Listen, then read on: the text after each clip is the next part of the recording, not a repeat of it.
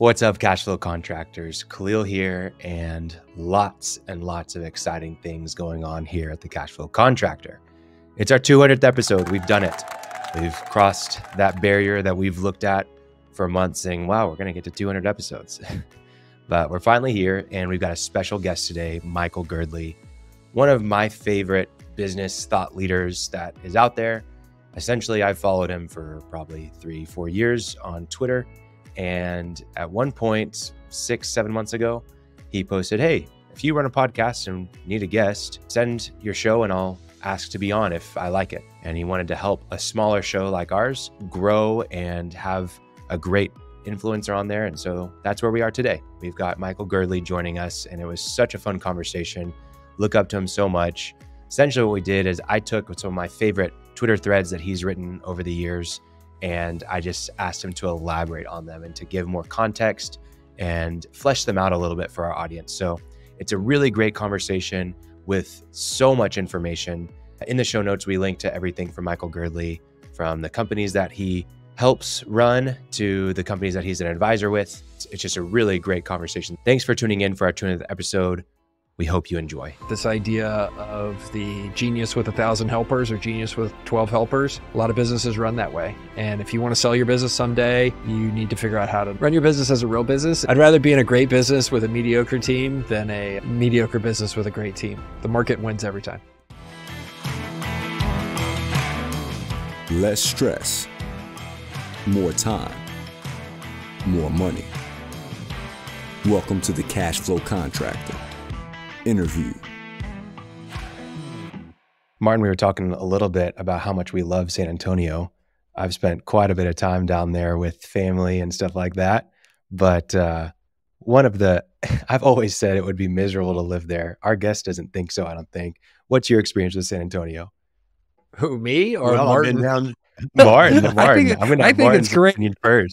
Go ahead, Martin. I absolutely love San Antonio. It's a little like being in Colorado, but warmer.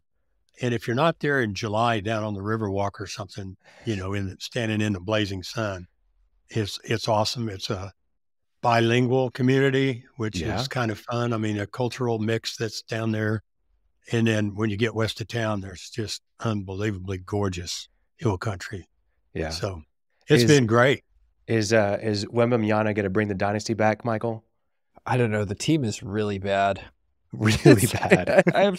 I have a partial season ticket package, and all at once you want to go because there's 2 or 3 players on the team that are really good and fun to watch. And then, usually at least several times they pass the ball to their coach, like not intentionally. Yeah. And it's like, and Popovich is, being delightful about, going through that with these young guys. And I mean, I think what's going great with the Spurs right now is their offense is coming together. They're getting to where they can score finally. We only won 3 games before the new year. But the defense is still like, Olay. It's like, it's like, have you guys considered putting your hands up? It would really help. And, but I have a season ticket package or a partial one, and I love going just because there's so much energy in the room now. And that's, even though the team is even worse than last year, having Wembanyama here has been galvanizing for the community. Like that, it's a scene again at the arena, and I think that's just great for San Antonio. That's our only professional sports team, so we're grateful for it. And it's good to see him thrive. Well, huge for the culture down there for so many years, like almost 2 decades. But I was able to go to a couple games. My father owned a convenience store called Superior Food Mart in San Antonio. And my uncle still lives there and owns a couple of gas stations. But I got to go see when David Robinson and Tim Duncan were on the team. I watched them play Paul Pierce in the Celtics with Antoine Walker and a couple other guys. And then the next game was Shaq and Kobe with the Lakers. Yeah. So 2 all-time games. But that was, oh man, great San Antonio teams. So awesome. Well, for listeners that don't know Michael, huge fan of Michael here.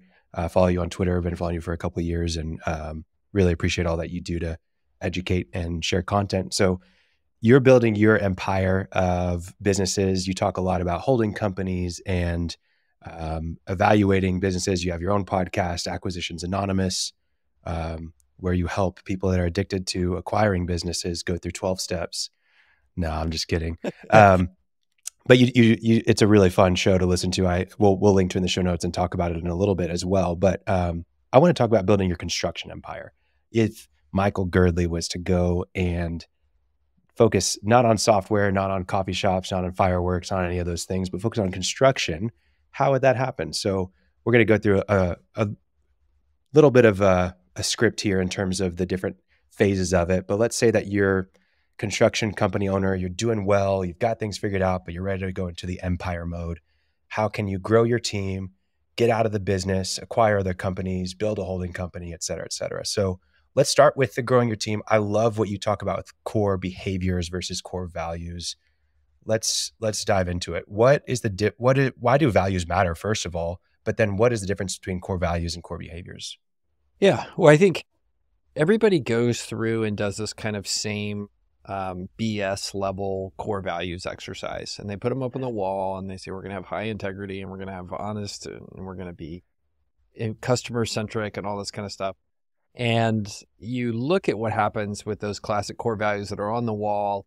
Everybody just walks past them. Like, they get mentioned every once in a while, but they don't actually ever get used as a tool to shape your culture. And what people, I think, including myself, have realized over the past couple of decades is it's not about what words you put on the wall or what brand is on your t-shirt or, do you have pizza parties in terms of defining a culture.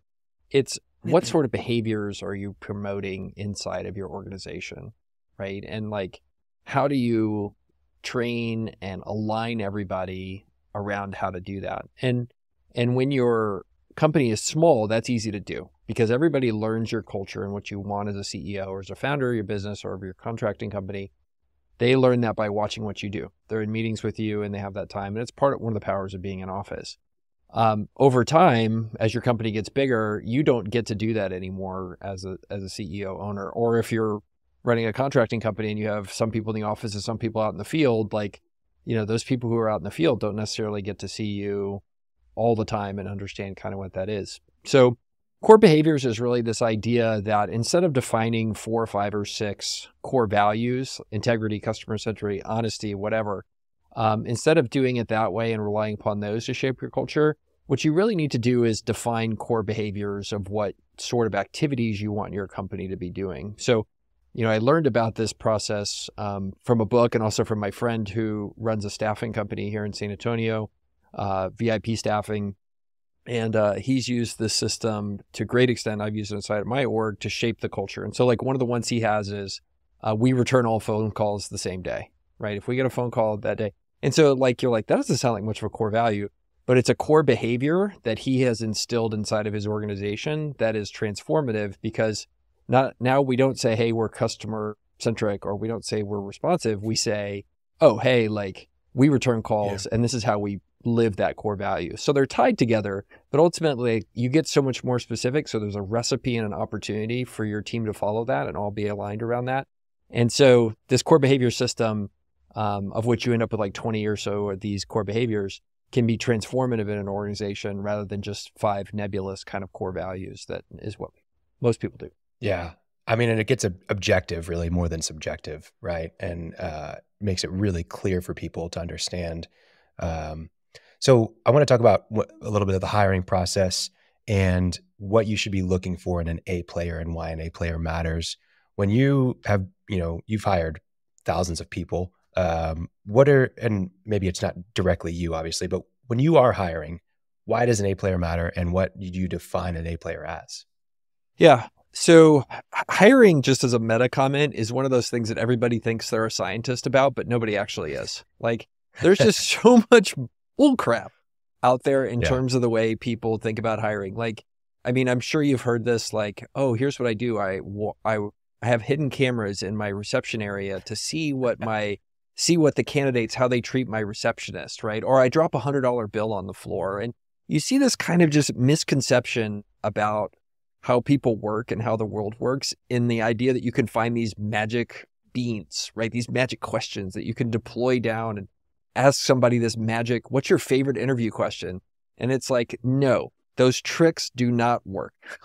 They've been proven not to work. And you've seen it in the history of things like Microsoft and Google. I don't know if you guys were around for this kind of stuff, but in the late 90s, there was this whole idea of like, they would ask you like these puzzle questions, like how many ping pong balls can fit inside of a 747? You're supposed to figure out like, or how many window washers there are in New York. It's like, well, a real famous one was why are manhole covers round? yes. It's a fun answer, but it doesn't tell you anything if I'm going to be a good employee or not. Yeah. Yep.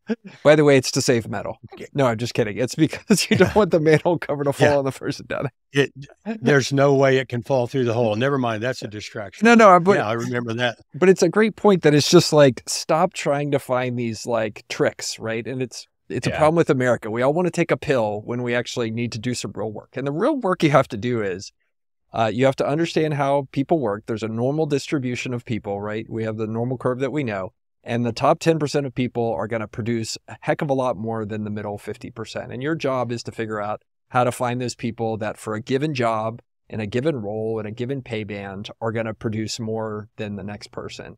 And so that's my definition of an A player. It is very different than what you hear a lot of people use, like the Steve Jobs, like asshole genius type definition. That is not my definition of A player. My A player is if I'm going to hire a housekeeper or a chef or a CEO, like I want to hire the person for that given role, that given set of responsibilities is going to be a top 10% performer. So that's how I define A players. And then I'll pause there, but we can go into how to find them. I want to throw one thing out. I think there's a thing, everybody knows the 80-20 rule, that 20% give you 80 of the benefit, 20% give you, but Jordan Peterson describes a Price's law, which is more accurate. And it's this, it says the square root of the people engaged in a project do half the work. Okay. So if you have 9 people, that means 3 are doing half, no big deal. If you have 1,000, what's the square root of 1,000? I don't know. You lost me there, Martin. Can't do it. Anyway, a very small fraction are doing half the work. And those are the A players. And it's so much more powerful to get those people in place, even though the drawbacks oftentimes are they're expensive. And so anyway, that's just comes to mind as we think about why it's so important. 100%. Yeah. So when you're doing those, you're looking for that 10% player, what are some like even generic across the board, not specific to the role, but specific to more of the values and the talent level, the behaviors that they default to that you look for in an A player? Yeah. So, I'm a big believer in defining a set system that everybody in the organization can run. And so I actually, based on a number of things that have been proven scientifically to work in studies about how hiring works, I have a whole system that I've talked about on social media. You can download it for free. It's on my Twitter and website and stuff. But basically it's based around the ideas that, when scientists have gone and done studies of what could actually predict that somebody's going to be a good employee, there are certain things that are above and beyond more predictive than everything else. It's not trick questions. It's not how old you are. It's not where you went to school or any of that kind of stuff. It is, what was your past behavior like, right? How well are you able to fit kind of the emotional requirements of an individual job?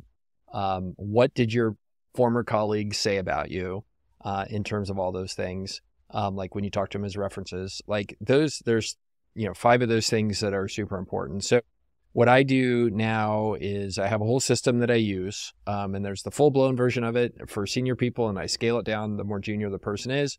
And the idea is to go through and spend time with them to understand a number of those kind of factors that I just talked about. For example, when I do reference checking, I do it radically different than everybody else does. Everybody else generally treats reference checking as you call up, hey, did Jim steal from your company? No? Okay, cool. Thanks. Bye. Did he work there? Great. Bye. Like what I will do through an interview process is go first in the interview process, identify people who know the candidate the best, and then go actually sit down after being connected to them by the candidate and have a discussion with their former bosses, colleagues, customers, vendors, and really try to fill out the picture that I've already learned after visiting with the candidate and have real discussions with them. Like, how does Jim perform the best? What should I do to help Jim perform the best? What are some things that you've seen him need help with from management? And notice I'm not trying to dig out any sort of dirt on them. I'm actually trying to problem solve through those type of questions. how can I help Jim come into my company and thrive? And how do I know Jim the best so I can craft a role that's going to work great for him? And so, that difference and having a process that understands the science of what actually predicts candidate success is just a game changer for me, because I can have a much higher chance of hiring somebody that's this top 10% player instead of just hoping they walk in the door, which, a lot of people's hiring processes right now are just rolling the dice and hoping they get there. Yeah. I think specifically in construction, it's in small business in general, it's really common to hire people and even more commonly to hire people that are friends. Any advice around that? Any stories that you have of maybe not the best idea? Look, every time I've hired a friend or gone into business or invested in a friend's company, I immediately said to myself, okay, if this doesn't work out with them, I'm okay with losing all of my money because I'd rather keep the friendship. Anytime I've hired a friend, we've had a discussion beforehand, look, there's business and then there's our friendship, and I'm going to treat you professionally. I'm going to treat you like my friend separately, but I'm going to treat you through respect no matter what. And we should both have a discussion that at some point I may have to fire you, or you may fire me and go get a better job. And I am going to be an adult about that, and I'm totally fine with it. That sort of maturity, and also the willingness to just take the hit if things go awry to save the friendship, has helped me a lot. There are horror stories of people hiring friends. I've done it myself. You have to fire them. You haven't had a good discussion or relationship ahead of time, or you've not, taken the hit to maintain the friendship. There's a reason several of my companies have strict no nepotism policies. We just don't hire friends or family. Yeah. It works pretty well. No, so good. So good. So, something that came up recently with hiring, I was talking to a roofer, and they're having trouble managing the phones and just really need kind of an admin person. And they're really struggling to find people. I think they had 90 people apply on Indeed and 2 people show up to interviews, and nobody really was qualified. And that's a common story in a lot of entry-level roles. And we've talked about this a little bit with John Matzner on the show, but just hiring offshore talent. I know that you run Near, you're a co-founder of that, and that's access to talent in Latin America. Is that right? Yep.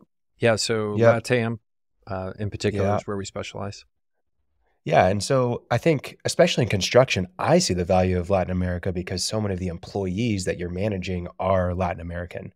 And so I see a real opportunity there to hire people that are overseas in admin roles to help you manage not only customer correspondence, but also team correspondence. Why don't you talk a little bit about what you're seeing with Latin America, what the real value and talent is down there, and opportunities that lie ahead for companies?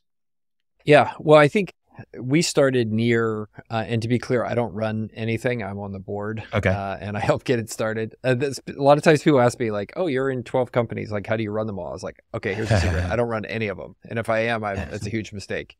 I sit on boards and I support the right CEOs and leaders as they grow personally and the business. So Near, I have 2 partners that we incubated and started that business with together.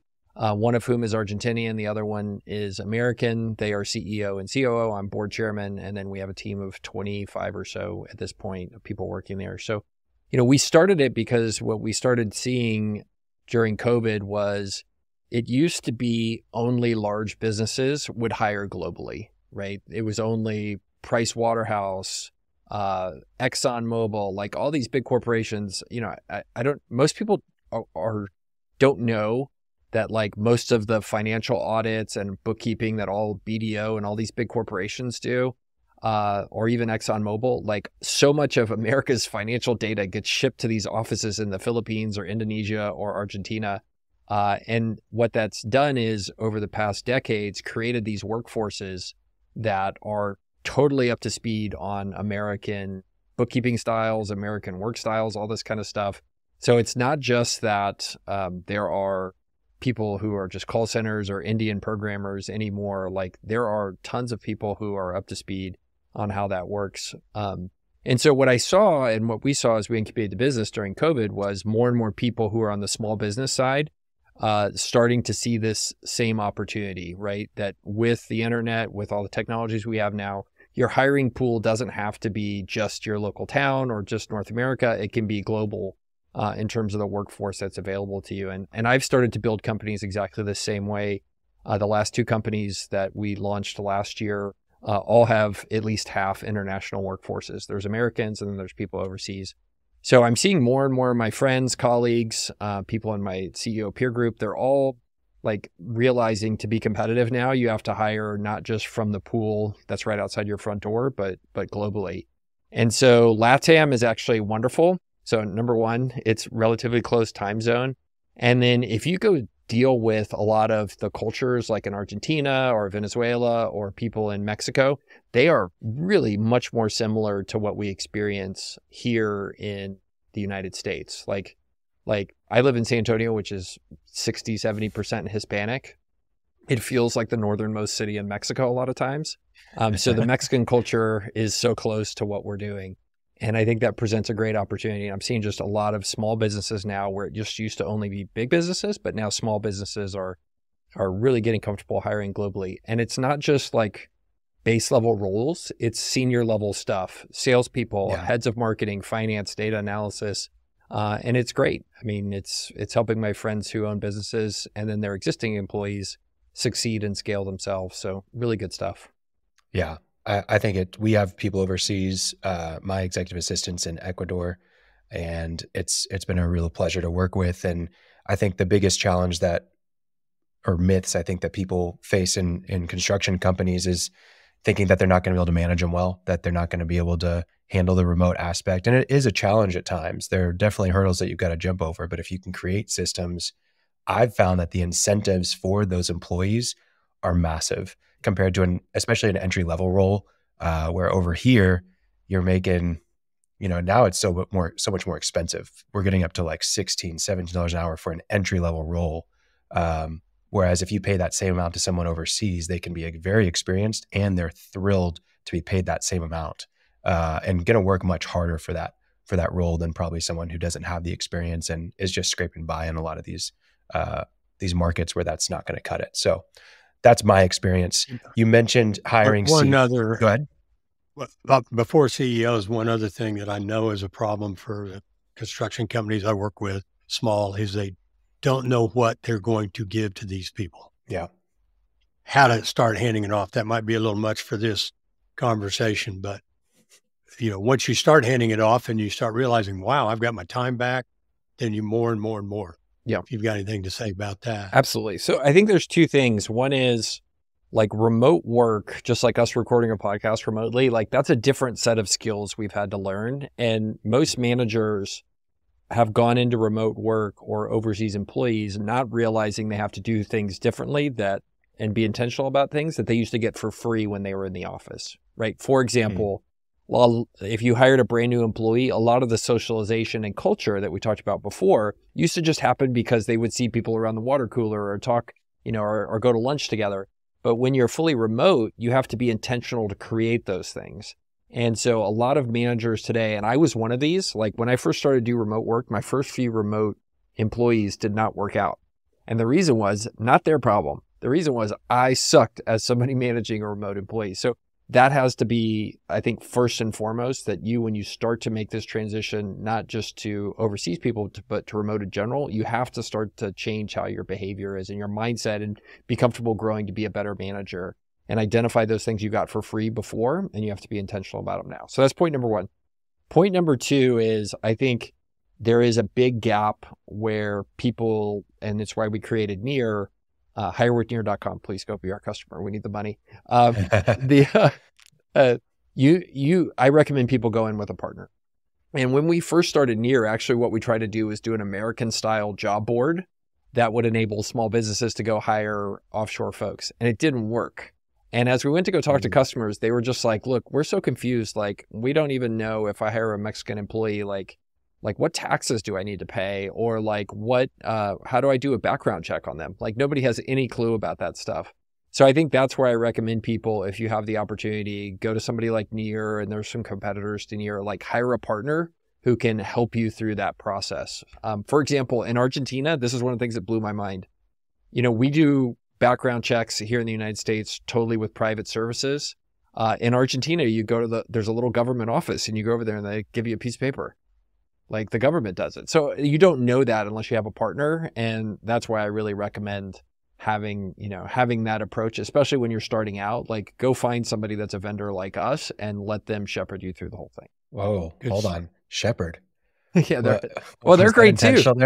They're great too. Yeah. I mean, Nick is awesome and those guys are good. Yeah. So, I mean, the thing about staffing and the thing about what's going on with offshoring, like there's a bazillion firms and ultimately like it's a services model, and find somebody you can trust and you gel with their culture. And if it's Near or it's Shepherd or Oceans XYZ or whatever, like there's dozens of them out there. Shop around and see who you like. I think we're great, but that's just me. But yeah, Nick and those guys are great too. Hey there, listeners, just a moment. I want to take a break from our conversation with Michael to ask you to support our show.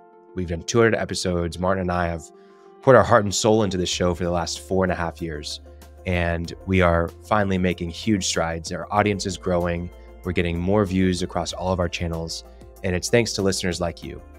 If you haven't yet, help us in growing this channel. Help us to produce more content and to keep going and to feel encouraged by your support by going and subscribing. Subscribe to our newsletter from our website. You can find the link in the show notes. Subscribe to us on YouTube. Follow and like us on Facebook, Instagram, Twitter, and LinkedIn. It really makes a huge difference in helping us to reach more contractors and put out great content like our episode with Michael. And your support helps us to fund this podcast by finding sponsors for our show. So please, if you haven't already, go subscribe. We can't thank you enough for listening. It means the world to us. Back to the show with Michael. Okay, so we're building this empire. We've figured out our culture. We've hired some A players. We've included some offshore talent to maximize our output for lower costs. We're doing great. You mentioned that you are not running any companies. You're just on the board and managing CEOs. So I want to talk about, what is that first step? What is it like hiring a CEO for the first time in a company, and why do you do it? Yeah, so it is, it's super hard.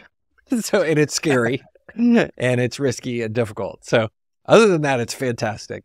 But look, ultimately, and I built a whole course last year around this idea of holdcoing, which to me is, you own a holding company of multiple businesses and you do parallel entrepreneurship. Instead of owning one business and having it grow, you own multiple businesses and you have multiple irons in the fire. And so that's the idea of people that choose to do a holdco. And ultimately, the lens I tell people about it is to think about it like this. 99% of the people should get a job. They will be happier having a W-2 and working for somebody else. There is nothing wrong with that. Like, we need those people. They need to run companies or they need to work in companies, and we need them to do that. So that is perfectly good. Some people should do a W-2 lifestyle, and that's your lens. If you want to do that, like, great, thumbs up. Then there is the next of the 1% left. The vast majority of those people, let's say 90% of those people, should own one business and be a CEO of that one business. They will be happiest doing that. Like, my CEO peer group is 20 people. I am the only one that's in multiple businesses. The rest of the group, they are all happy being owner-operators of $10 to $50 million a year businesses that generate them a very nice lifestyle, and they are in there every day running that business. That is a great lifestyle for other people. There's this third lifestyle, and the one that's right for me, which is I want to maximize my impact on the world. I want to coach CEOs every day. I want to do what I do and live this lifestyle. There's a small percentage of people that should be Holdco entrepreneurs, and I'm one of them. And so that's the first thing I tell people is, don't solve for what you think is going to be sexy on your resume, or what your mom thinks you should be doing, or some guy at the country club thinks is the right lifestyle for you. Like, first and foremost, decide, do you want to just be a great life running a single business and owning it? And the way to decide that is look at what somebody like me does all day and decide if that's fun to you. Like, if you like what I'm doing and you want to be in multiple businesses and that seems like a fun lifestyle to you on a day-to-day basis, you're going to tap dance to work, like, go ahead and do it. But I think that's the very first thing people get wrong about this Holdco thing, is they do it for the wrong reasons. Money or prestige or something good to write about on Twitter. Like, those are all wrong. Like, first thing to do, very first step, is decide what kind of life you want to live. And then we can go build the whole business thing around that to match and maximize the life we want to. I read somewhere in one of your posts that you stepped out typically when a CRM stepped in. Customer resource management software came in. That's time for you to be out. Yeah. I thought that was pretty insightful. Yeah, that really correlates well with when I stopped being a good CEO.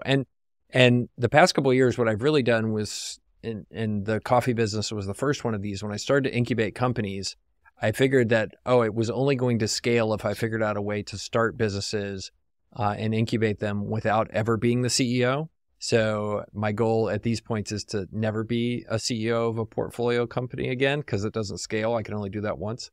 But I did learn when I was the CEO of the first two businesses and did those tours of duty that when the CRM got involved, that meant there was a lot more process happening than generally I would like to be part of. And that's just how I'm wired. Like I don't want to be living that lifestyle. Kind of what I talked about before. Yeah. No, I just thought that was a fantastic I think I've heard the road, and very succinct. I think I've heard you talk about this before, Michael, but from your perspective with the CEOs that you coach, manage, being a CEO in the past yourself, how impressed are you with like Elon Musk, for example? Like, does it make any sense, or am I not seeing it right? Look, I think dude's a lot richer and successful than I am. He's sending people to Mars. Like I'm opening a coffee shop. So I'm going to give him. No, but just like in terms of being CEO of like SpaceX, Tesla, whatever this brand, Neuralink or whatever. Neuralink. Yeah. Well, the AI stuff too. Look, I think anybody that's doing the CEO job for real, you're like really a CEO, you can CEO one company at a time. So you think other people are doing a lot of this stuff, probably. He is the CEO by title. In the background, if you go look at it, go look at Tesla, go look at SpaceX. Like there is a Tim Cook person behind every single one of those. So number one, like Elon is a super genius. His definition of what a CEO, he's a super genius by putting those other people in there and motivating them in the right way and kicking out the people who aren't going to be the right people. But his definition of what a CEO really is much more what I would consider a chairman style role. Gotcha. I think that's truly I think that's truly what he's doing. It's impossible. You can't CEO 4 businesses at once. It's just not true. So I think he has it by title, but in practice, he is much more a visionary chairman than a real CEO of any of those businesses. There's somebody in there who's actually really doing all of it. And you can go look at it. Just go look at the org chart. Every single one of them has a president, COO, and you're like, yep, that person makes sure payroll happens. That's for sure going on. Yeah. No, that's great. Okay. So you've decided that you're ready to hire a CEO, and what's the steps? Walk us through that. Yeah. So at a high level, you've decided you want to live that lifestyle. And then the next thing that people try to do as a mistake is they try to go from 0 to 100 miles an hour and get out of the business like tomorrow. And the reality is, to maximize the chance of success, to hire a CEO to replace you, you have to get the business ready to go. And depending upon what the situation of the business is at that time, that could be a 3-week process, or that can be a 3-year process to get it to where it's profitable. Systems are running well. You have a good leadership team in place. It's ready for you to hire a CEO.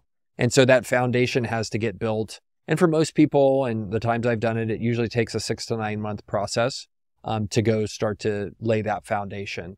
And that foundation is not only about getting the business ready, but it's also about getting your team ready. And I encourage people at that point to start to have a discussion around what your dreams are as an owner, and to be realistic with them that you're going to say, hey, my goal in the near future is to transition and bring in a new CEO. I'm not the best person to CEO this, primarily because it's not my dream for myself to be in here running the business every day. And I'm going to get somebody in here who's better than me. And then I'm going to support them and help them be great. And you tell that to your team and start to get them emotionally ready for the new leader to come in. And only then, once the business and the team are ready, then you start to run a process to really, truly hire a CEO. And that's really step 3. And for me, it can be something where you hire internally and there's trade-offs there to elevate a candidate and to be the CEO to do that job. And then you can also go outside, which I like doing more because you can potentially bring in somebody who has a lot of perspective that isn't going to be making the mistakes you made when you were CEO, because the new CEO only knows the mistakes you were making, so they're going to keep making them. So, but that's where you can go run a full process around that and just use the hiring process as we talk about, and you bring somebody in. And there's those whole ball of wax of how you're supposed to do things differently in step 4, after the new CEO is in. But I'll pause there and you can go in any direction. No, that's good. I want to hear step 4. Yeah, step 4 is really where you, after you bring in the CEO, you have to let them do that CEO job. And the mistake that most people make in transitioning out of the CEO role is they still stay there and keep doing the CEO job, right? Like, and so in the transitions that I've made, I've actually packed up all my crap and moved out of our office as a symbol, not only to the team, but also to myself, that I am no longer the CEO here. And Jim down the hall, who we hired, or Jane, is now the CEO. And they have not only do they have the title, they actually have the authority and responsibility to do the things that we want. And so that change in behavior by myself has to happen. I mean, and it requires discipline. You got to get out of the office. You got to stop being in there. You got to stop second guessing. You got to stop going to the meetings, and you got to stop acting like whatever your new role is, which is typically board chairperson or board member or just owner who's supporting Jim or Jane in their job as a new CEO. That is an entirely different set of things that you're doing every day compared to what you did when you were running the business. For example, let's say a big problem happens in a business and your team, and you're the CEO, your team comes to you and says, hey, we got a big existential problem in the business. Your job as the CEO in that situation is to respond and lean into that problem. Hey, let's get in there and get our hands dirty, fix that problem. Your job when you're the owner or the CEO or the chairman, when there's a big problem that's brought to your attention, you tell the CEO, man, that sounds awful. What do you need from me? Right? And it's a totally different thing where the CEO has to be allowed to keep CEOing. And that's what step 4 is all about. And the little things you do in terms of where you're officing, how you react to every individual situation, all that kind of stuff has to shift. And it's actually the step 4 is actually the hardest thing for everybody transitioning to bring in professional management to run their company, is to change themselves. Because, well, I mean, changing ourselves is really hard. We're stubborn. Yeah. We're entrepreneurs for a reason. Yeah. Well, and I think, you're mentioning it with CEO here, but I think this really goes, if you're a small business owner, it's basically almost any role that you hire for where it's a managing role. You've got to let them do their job. And I think a lot of people still kind of stick to that hub spoke style of them running everything. And that's not going to allow you to grow and eventually step out, right? So no, really valuable inputs there. So you had mentioned, know that, you got to decide that is this the life that you want? Let's describe a little bit what the life is of, you, the Holdco entrepreneur. Yeah. Yeah. So it's exciting, Lamborghinis, private jets. Oh my God. No.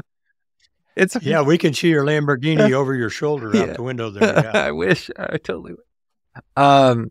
Yeah, it's actually a big problem. If you want to get there's this whole population on social media that needs you to do a Grant Cardone jet talk. And I only got on a private jet for the first time last year because my friend invited me to go on his private jet. I didn't even pony up the money for it. It's it is what it is. So, so day in the life, my day, and I consider this a good thing. My day in the life is actually really boring. And it's kind of the opposite of reality TV. One of the things I read from one of the reality TV producers, he's one of the Real Housewife guys, I think. One of the things they discovered early on in producing reality TV is that actual reality, functional reality, is really boring. And I've adopted that. My life is super boring. From a business standpoint, I like consistency. I'm like a little baby. I like a routine. I run by my calendar. I have routine meetings and interactions on my calendar. I time slice my time based on four investments of energy. Time slice number 1 is 25% time that I spend precisely coaching and interacting and supervising companies and CEOs. There's a whole routine and a dance we do that is the cadence of meetings with me and the company, and that's interaction flow, and that's data sharing, supervision, all that kind of stuff. So that's bucket number 1. Bucket number 2 is special projects, and that's things that are me going and doing things for companies or working on incubating new companies. So for example, a company's going through a refinancing. Okay, I could be part of that special project, or we need to hire a new CEO. or we're going to work on a big acquisition. They will call me in and I will be supportive and part of those special projects, or putting a new deal together. So like, that's one of the things I've been working on this past fall that I'm going to announce soon, hopefully. Then you have bucket 3, which is reading and learning. And I consider all my social media stuff part of that. I have to study and get better at explaining things and learn them better to explain them on social media. All of those threads and all that kind of stuff, that's in that bucket. How do I get smarter and sharpen the sword? And then bucket number 4 is the last 25% that I added last year, which is I block out time and I don't plan on doing anything. I just want to think about how to make decisions better. And that's that realization that as I look back on my life, I've made 5 or 6 decisions that I made them the right way, and they have turned into all of the upside, and everything else was noise. And how do I create the headspace to make sure that when those big decisions come along, I make the right decision? And that's what that last bucket of non-booked time is all about. Margin with your time. I love it. Yeah. Excellent. Thank you for sharing that. So I want to talk about board of directors briefly, because that's something that you've touched on a lot. And just kind of what is a board of directors for most of these small businesses that probably don't even have or even thought about having a board of directors. What's the value in it? And what's the purpose of it? And how do you build it?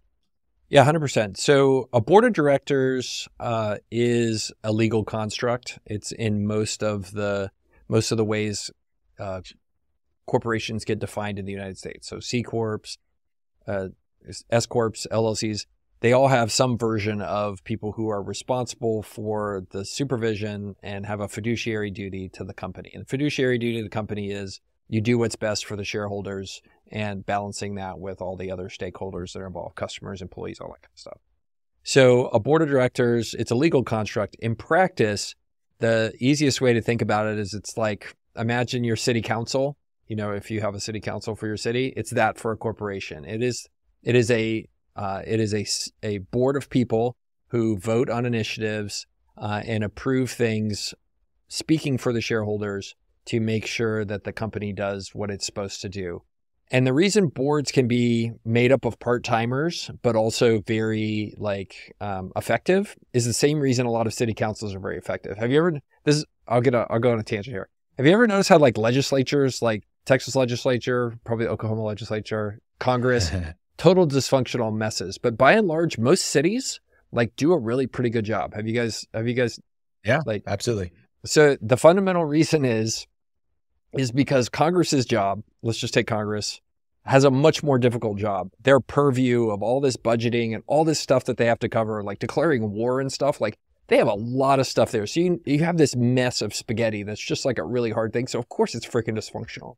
The reason cities tend to work incredibly well is because their scope of things that they're responsible for is very narrow.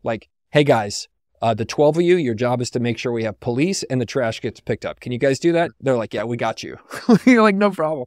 So boards are kind of the same way that, in my opinion, a board done really well narrows down to a very specific set of responsibilities of things that it's going to be in charge of, right? And so, fundamentally, the board does a few things. One is hires and fires the CEO, right? Who's going to be the CEO? And then they let the CEO do their job. They approve big decisions. So there's big things that are material as defined in the way the corporation is set up. They have to approve certain things like acquisitions, loans, all that kind of stuff.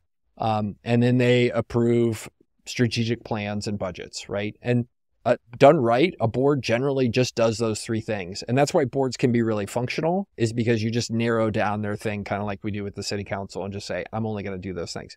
Notice at no point did we say the board is going to run the company. They don't do that. The CEO does that, and they have their job, which is much harder than being on a board. Matter of fact, if you've got a board member who tries to run the company, you got a serious problem. Yeah, you need to fire them. Yeah, the CEO is kind of a real problem. Yeah. Okay. So, and how do you incentivize a board? The easiest way is if they're owners of the company.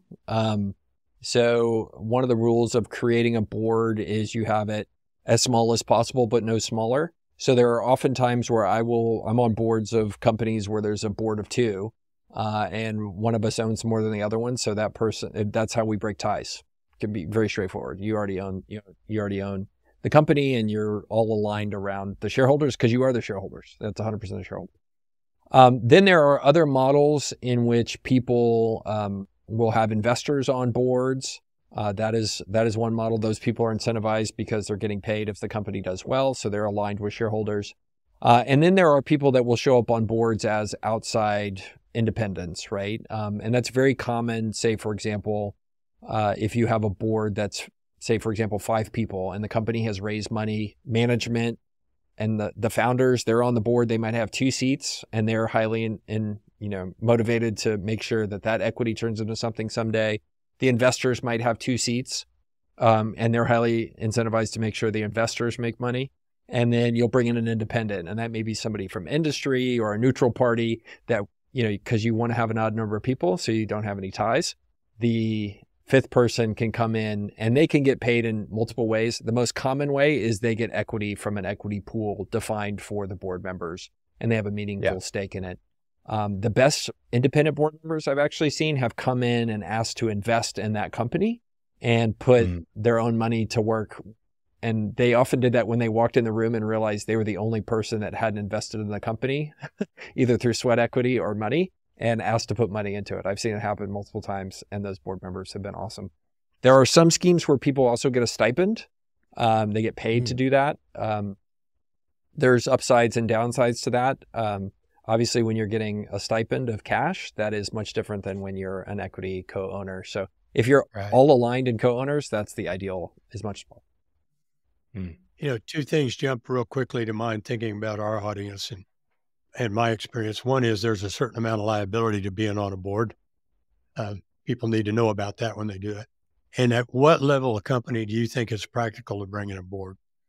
I mean, I guess it's situational on your company, but 5 million, 10 million, 50 million, it's asking people to do a lot. Yeah. Look, I think most companies shouldn't have a board. I think most people who say are a small contractor, let's say you're, 10 million a year contractor or 20 million a year contractor. My buddy owns a $25 million a year specialty contractor here. They do not have a board.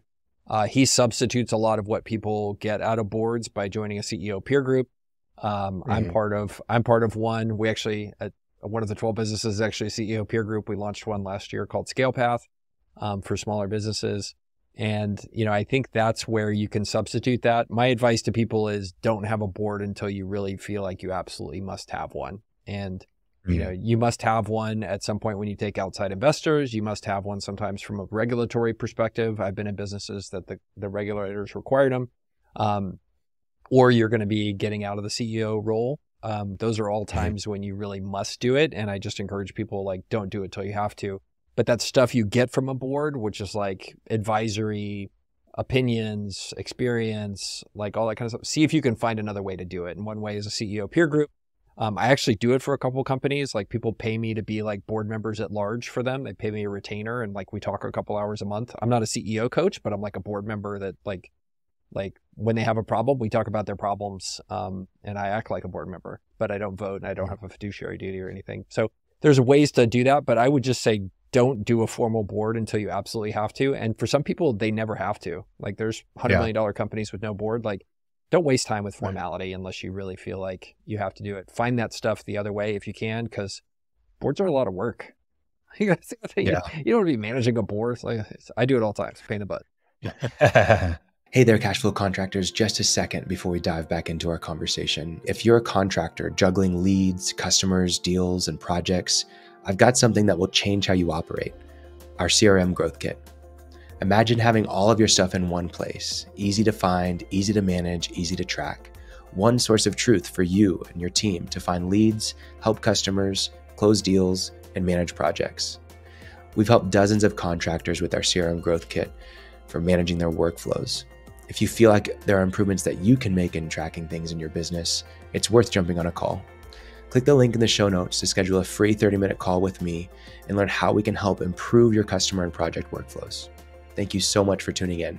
Back to the show. So I want to talk about acquisitions. And this probably, goes maybe even before you hire a CEO sometimes, but talking about acquiring other companies. In construction, you've evaluated several construction companies in the past. What are some things that you look for in acquiring a company? When is it right? Give us the rundown. Yeah, it's a really good question. So anybody new to me, I have a podcast called Acquisitions Anonymous. We started it in late 2020. We've done 270 episodes. The shtick of the podcast is really fun. There's 4 of us. We show up totally unprepared. We pull up a business that is for sale and we riff on that business for about a half hour. We click record and we publish it. Turns out to be a really simple concept. It's like super good radio and really fun. Yeah. And so we've done a number of businesses. Construction is definitely one of the ones that has shown up here and there. And one of the co-hosts actually owns a roofing contractor in Columbia, South Carolina. So he bought that business, and his name is Mill Snell. Great follow on Twitter. But basically, he went through a process where he was originally a business broker. He ended up working for a private equity firm called Permanent Equity, located in Missouri. Brent Bashore's firm. And he got to know this industry of construction really well. And he felt like there were opportunities there for him to buy a business. He spent a year doing a search and finally found a business in Columbia, South Carolina, and moved there to do that. And I think that really, as you're starting to look at doing acquisitions, a couple things that he did, I think, are really good lessons for other people looking to do acquisitions. Number one, when he did it, he got like really good help. He hired like an M&A lawyer that knew their stuff. He went in and did a quality of earnings report. Like, these were all people that on the buy side really helped shepherd him through making sure he made a good deal. The banking partners as well. Like, he treated them all as not just vendors to him, but partners in helping him make sure the whole thing worked out well. So number one, that's assembling the right team to do it is really good. Number two, he went and bought an industry that he understood really well. If you are a contractor who is a small backyard playscape contractor, I would be really wary about trying to leverage that knowledge into like, okay, well, you know what I'm going to do now? I'm going to do lights and signals for the local city. It's a totally different thing. So I think that's where it's really important to just narrow down where your expertise and where your unfair advantage is going to be. And that's really point number 3. Like, we as strategic buyers, whether we're, in my case, like I'm a software guy and I'm a media guy now, whatever, if you're a contractor and you're going to go buy somebody else, like, leverage your unfair advantages to go find something that's really going to be 1 + 1 = 3 for you. And for example, one of my companies, I'm helping them go through a strategic acquisition of another competitor that's about 50% the size. Nobody else would be able to value the business like we are because we have this platform that we're going to bolt them onto. So, that's where I encourage people, like, it's very tempting to go like try to bridge beyond where you are and where your expertise is and your unfair advantages, but fight that urge and just parlay your search to bolt onto your business to something that's really going to be beneficial and take advantage of where you're strong. Yeah. I think on Twitter, you've probably seen it, but especially whenever SBA loans were very lucrative for people, there were a lot of more finance people. And we actually spoke to one. What was his name? I'm forgetting. Edwards, maybe in Steamboat. Anyways, some finance guys talking about just purchasing more of the trades businesses and becoming operators and just acquiring them to grow them and get a nice multiple going and then sell. And they make it sound so easy, but it's so challenging. What are the challenges that usually arise with an acquisition when you do actually take place? Yeah. It's another one of my social media problems. Like the internet wants you to tell people stuff is easy and sell on a dream and all this kind of stuff. But I'm over here like, but actually, let me tell you how this sucks, right? Like, it's really hard. All this is very difficult. Look, I think when you start to deal with a services business, especially our contracting business, like, you go talk to every single one of these people who runs one of these businesses and you ask them what their biggest headache is. It's like hiring and retention of great people. And like, all of that is the constant struggle here. And I think a lot of these people think they can come in and really spreadsheet their way to fixing human problems, right? One of the problems with human nature is we'll take people problems and we'll try to throw a system at it, or we'll take a system problem, we'll try to throw people at it. And it's just like, it's easy to just get really screwed up there. So, I think as I see people for whom they're in Boston and they're like, you know what I'm going to do? I'm going to move to Arkansas and like, and like take over this HVAC company or whatever. It's like, well, or this contracting company. It's like, slow your roll there, boss. Like, it can be done, but it's something where, you know, fundamentally going into it, understanding what the core challenge of your business is the first step. And, you know, when I've seen people succeed with this, it's because they know what the pain in the ass, grass isn't greener aspect of the business is, and they go in mentally prepared to try to thrive in that. And I think that can really work. My co-host on Acquisitions Anonymous, Bill D'Alessandro, talks about one of his investment banking colleagues. He's a former investment banker turned e-com guy. One of his investment banking colleagues went and got involved in the restaurant business in Arkansas and has since totally killed it. But this was like a Wall Street, New York guy. And he tells the story about when the guy bought his first franchise, the franchisor made you work in the franchise for the first 6 months. So he would like call down there and be like, "Hey, what's up, dude?" He's like, "I'm busy. I'm taking orders on the phone." Like it's like a Domino's. But he did that, and that succeeded because he had the right mindset going into it. And I think just as a searcher who's trying to buy a business or whatever, like just be open.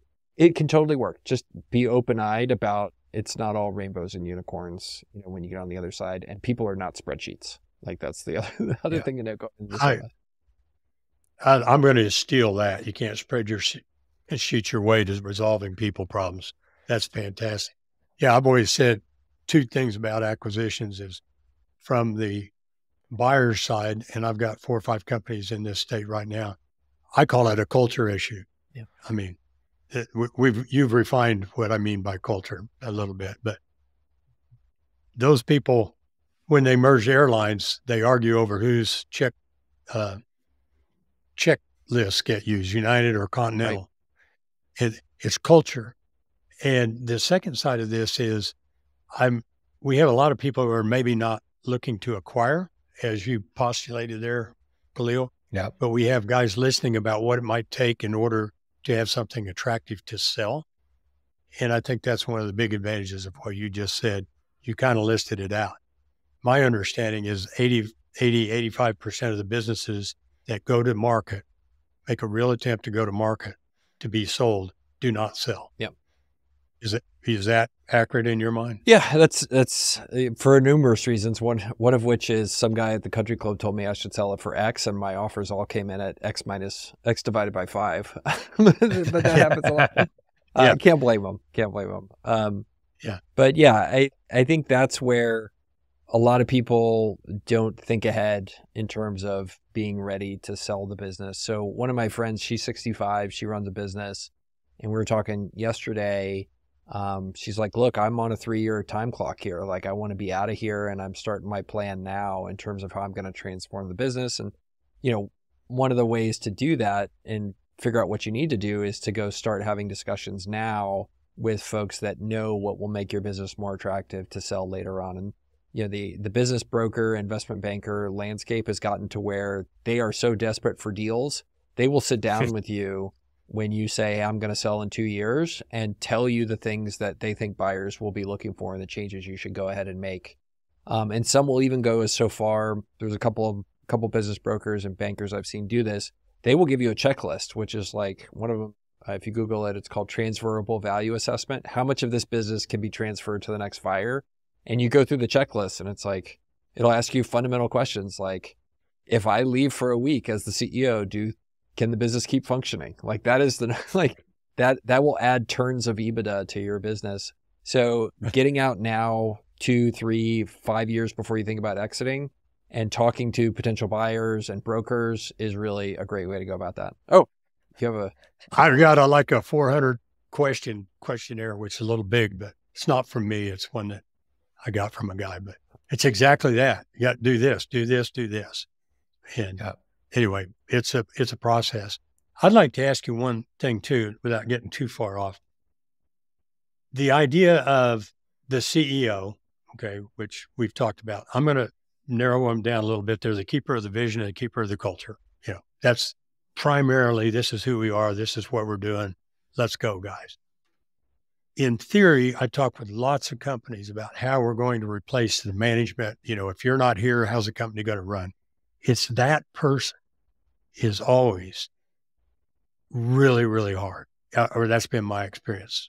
how about you? I mean, it's finding that real person who is a real leader, not a number two, a real leader who can lead the culture and the vision and where we're going.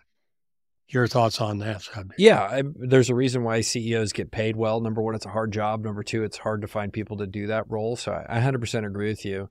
I think the other side of it, which I've seen in practice, is CEO is a learned set of skills for people, provided they have the basic natural talents, right? And so, there are lots of opportunities, and I've been shocked to see how many people don't want to be an entrepreneur, but want to be a CEO of a small business. And I've had a ton of luck going out and just being straightforward about the type of job it is, writing a CEO job description for a 10 or 20 or $30 million a year company. Like, there are tons of people that want those jobs. The tough part is because there's so few of those jobs, rarely do you see people who come in who have done it and you want to hire them. There's a bunch of them who've done it and they suck and you don't want to hire them. So almost everybody I end up hiring that turns out great in that role has had some level of general management and kind of experience in their career. They're closer to mid-career. So they've got all those fundamental skills, but nobody's really given them an opportunity to be a CEO at this point. And I've been really shocked at how many people there are that want those jobs, but they don't want to be entrepreneurs. There's thousands of, probably even more than that, tens of thousands of them out there looking for those gigs. And every time I post one, I just get tons of applicants for it. And they're shockingly good. So I would encourage people to at least test that and understand there are people out there. They just don't necessarily come in with a resume where they're like, yep, I've been a CEO for 10 years and I'm ready to take on your job. Most of the time they come in and you have to kind of put the pieces together and squint your eyes a little bit and be like, okay, this person has a really good chance of being great. Very good. Very good. So last thing I wanted to talk about before we go into some little one-offs is you've hired CEOs, now you're building the Holdco. Tell us more about the holding company. We've talked about the lifestyle of that chairman, but what does the holding company look like in practice? You've got an entire course on this. Maybe just give us the Cliff Notes version of that. Yeah, for sure. The holding company for me is this parallel entrepreneurship where I have multiple companies that are growing, ideally not shrinking or staying the same size. And I have significant say in and ideally majority ownership of all those things. And then I have the right people running those businesses and they're living their best life and I'm living my best life and we all win. That's the ideal from a Holdco perspective. There are different flavors of what Holdcos look like. There is, my Holdco, which is an assortment of random crap. This is the best way to describe it. All great businesses, but it's a random mixture of stuff. It looks more like a mini Berkshire Hathaway. Then you have people like my buddy Reg Zeller, who's big on Twitter, who is doing specifically a Holdco around a specific type of foundry, right? And they've been entirely successful around that and are killing it. So, and then there's all kinds of versions in between that people have assembled things with different intentions. So I think that's one of the cool things about Holdcoing in practice is you really get to create this beast that serves the type of life that you want to live. In practice, I spend my days the way we talked about. And in terms of growing, the last few years have been much more about incubation and creating things. Mm-hmm. And that's for two reasons. And I say incubation as opposed to buying companies. Number one, I have much more fun with incubation. And number two, the prices for stuff for sale has been ridiculously high. So I look over here and I'm like, okay, I can buy this thing at 10 times earnings, or I could make an asset and have a lot of fun doing it. Like I'll just make the asset. And so a lot of the growth of the Holdco for the past few years has been entirely incubated. And that's just because those two reasons. Very good. So you have a thread on Twitter as the first one I saw from you a while back. I think it's 60 something, 65 things you should never do in life or something like that. I forget the name of it. We'll link to it in the show notes, but I'm going to go through several of these and I want to hear context from you. So first one, never believe a software consultant when they say it's 90% done. Yeah. Explain. Look, there's a fundamental misunderstanding by most people who create software as to how the value actually gets created. And you'll end up with a 90% implementation of a CRM or whatever, and it'll stay at 90% for like years. And you're like, why is it still 90%? It's because they have so many ways they can go wrong. And especially if a friend comes to you and says, hey, I need 10 grand to finish building this app, it's 90% done. That's never the case. That means you're maybe close to half. And it's just the nature of how software and those types of things work. They either function entirely or they're broken, and you got to find that out. And the mere process of fixing things in software just requires so much more work than software consultants will tell you. And that's why I can't believe those guys. They're nice though. Yeah. I also talk about just they get so good at marketing to the pain points and the value adds and all these things as a software company, that whenever you are a contractor, you think you're going to buy the software, it's going to solve all your problems. Oh yeah, I just pay this monthly retainer for it and it's done. But I think it's behavior change inside your company to actually use the software to make it work for you. One of my companies is on year 4 of an ERP implementation. It's going great. That's great. Yeah, perfect. But it's adding some value at some point, right? But it's still... We have something to talk about. Yeah. Keeping some IT guys and programmers interested. Amen to that. Keeping people employed. Okay. So next one, never do deals that you know will be disastrous for the other side. What do you mean? So if you do a deal that you know won't work out for the other side, that just means they haven't figured out it won't work out for them yet. And, I think that's where, especially if you're expecting to maintain a relationship with them or work with them in the future, or that relationship to continue, you're just like lighting the fuse on a time bomb. So, there's one thing where somebody comes in and like overpays for a property that you have and then you walk away, but that's a sale. If you're going to do a deal in a partnership with somebody and expect it to be a win-win long-term, but it's not going to be a win-win for them, just play the long game and don't screw people over. I have a friend, his family owns several businesses and partners with people, and they do chocolate bar deals. I'm not sure if people know what this is, or maybe if that's the right term for it, but basically they've partnered with someone in a business and now the partner wants to buy them out and basically say, okay, well, say the price, and whatever the price is that you say, I can buy it for that much too. And so I think that's a good kind of buy it or sell it. Yeah, exactly. So, okay. So next one, never own software systems without having login passwords. Oh yeah. I feel like this one has some experience behind it. Yeah. I mean, you'll look up and, some employee will leave and you're like, so how do we get into it? Well, Jim left and he's decided not to let us in anymore unless we pay him $10,000. I've seen software consultants, SEO guys, I've seen them all do that kind of stuff. And actually a friend of mine was held hostage by a consultant where the guy was like, no, I need $50,000 if you want your software access. And he ended up having to sue the guy. It was just a total mess, but it wouldn't have been a problem if he had administrator rights to the whole thing. So you want to have the passwords and all that kind of stuff. Yeah. I see this with Google My Business accounts, which are so vital to service companies. Yep. Oh my gosh. They've got the office admin with ownership access and no one else knows how to get to it. Oh man, it's a brutal nightmare. Okay. Never assume lots of education makes you wise. Yeah. There's a difference between having a degree and being smart. Case in point. There's a saying around the oil fields in Oklahoma that feller's educated beyond his intelligence. Oh, that's great. Kind of captures that. Anyway, I love that. That's good. Okay. Never underestimate the power of an enemy, real or imagined, to motivate a company. Yeah, I think this is a great one. Most people misread this. And basically what I'm saying is your enemy is something that everybody wants to see changed in the world. And your enemy can be a person, which I don't recommend. But more likely and more appealing is you make the enemy of your company a change you want to see in the world. For example, your enemy can be that it is incredibly a pain in the ass to deal with contractors, or it can be your enemy is cost overruns. And you can make that your reason to come together as a company. And you ideally want to have an enemy that something is going to be better in the world by working with you for your customers, people, and employees. So this enemy concept is super powerful, and every company should try to think about how to have one of these, in my opinion. I think that's great. Yeah. Gets a lot of motivation going too for the team. Okay, so never believe what consumers tell you they will buy or will do.